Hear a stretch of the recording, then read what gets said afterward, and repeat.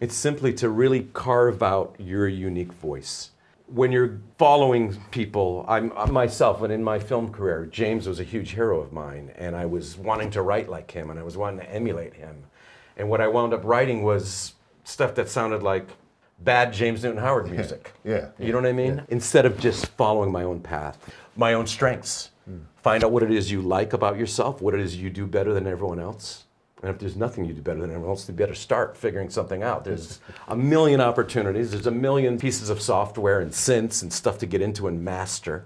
Pick a few things that will make you unique and get it down, whether it's a synthesizer or whether it's being an engineer, you know, whether it's knowing how to engineer really well, whether it's knowing how to arrange real well, whatever it is, have your strong points of what you bring to the table.